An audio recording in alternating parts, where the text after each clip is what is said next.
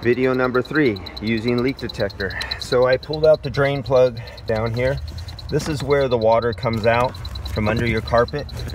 Right down there, that goes outside. This is where it looks like your car is incompetent and it needs depends because it's peeing all over the floor. And so checking for refrigerant coming out at the bottom there.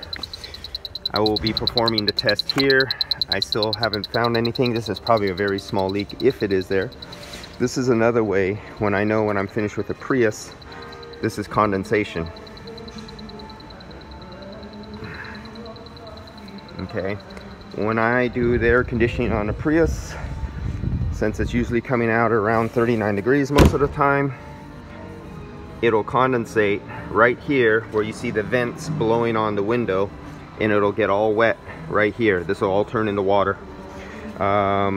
If it's humid out and you charge your Prius correctly, you will get this phenomenon happening right here. Unless you're in the desert and it's only 17% humidity, then you won't get that.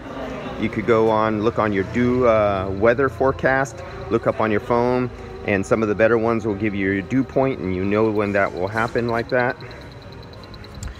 So far, using the UV light,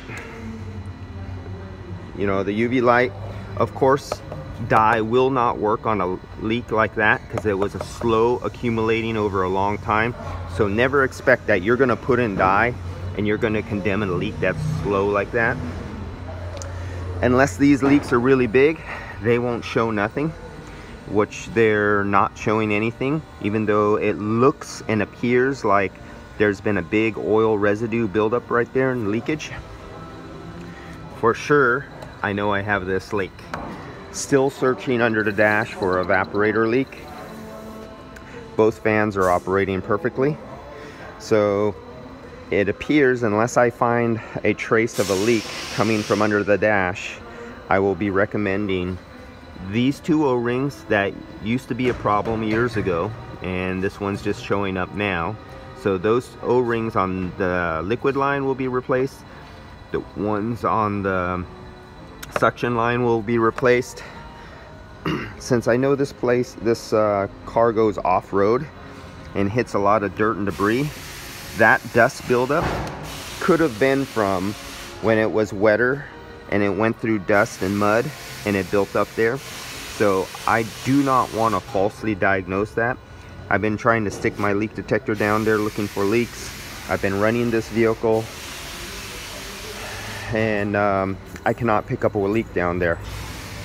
So unless I find otherwise in the next 20 or 30 minutes, I'm going to just condemn those two O-rings right there, fill it up, and send the customer on their way. It has trace dye in the system now, so if there is a leak at the condenser, it will get condemned later on.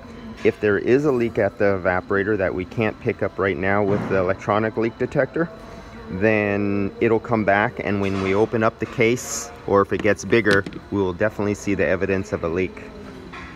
That's it for now. I'll do a recovery on this one. They'll perform their repairs and be on their merry way and come back at a later time.